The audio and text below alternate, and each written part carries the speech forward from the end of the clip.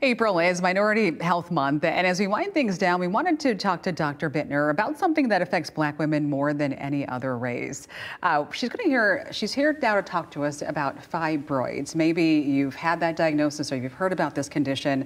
We want to talk about what they are, but then also why it is that Black women are more affected by this. Well, the why question is we don't really know. Is it because of more diabetes, maybe more obesity? Is it? We don't really know, but we know it's a big deal. So fibroids affect women in different ways, either in what we call bulk symptoms, or like having this heavy mass in your pelvis that causes pain and pressure, or is it because of heavy menstrual bleeding? Yeah. Well, okay, before we talk about the symptoms, what exactly is a fibroid?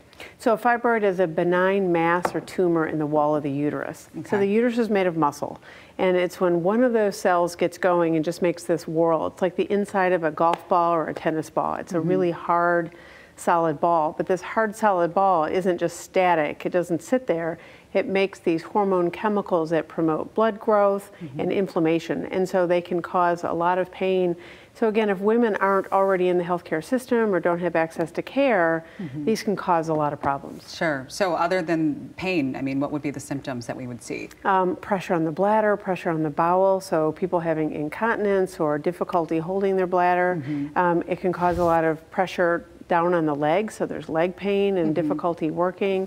And then painful intercourse and infertility issues, so where women can't get pregnant or can't maintain a pregnancy. Okay, so what would be the treatment options? So treatment options would be, number one, how can we, if a woman still wants her childbearing, how can we have that uterus be a healthy environment? Sometimes it means taking out that fibroid either through the vagina or what's called a myomectomy, or taking out that fibroid with a laparoscopic or an open surgery. So in my gynecology days, I did lots of those surgeries, and it was so satisfying to help those women have a minimally invasive surgery and get back to work. Yeah, better quality of life almost immediately, I imagine. Correct. Is there a chance, though, that they could come back?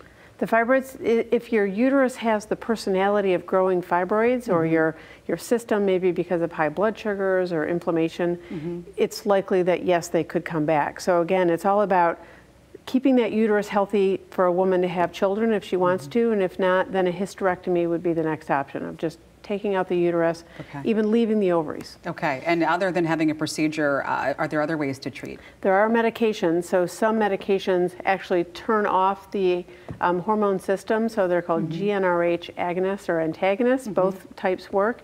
Those medicines can have side effects like hot flashes, night sweats, so we treat back with some estrogen. So long story, there are medication options, and companies are working on how we can improve the treatment. Yeah, so you're going to want to talk to your doctor if you think you might be affected by this. How does this apply to Jane? So Jane actually was just such a heartwarming story. So I was out on the street on Monroe, downtown Grand Rapids, and this woman from her car was like, ma'am, are you that doctor? I'm like, yeah.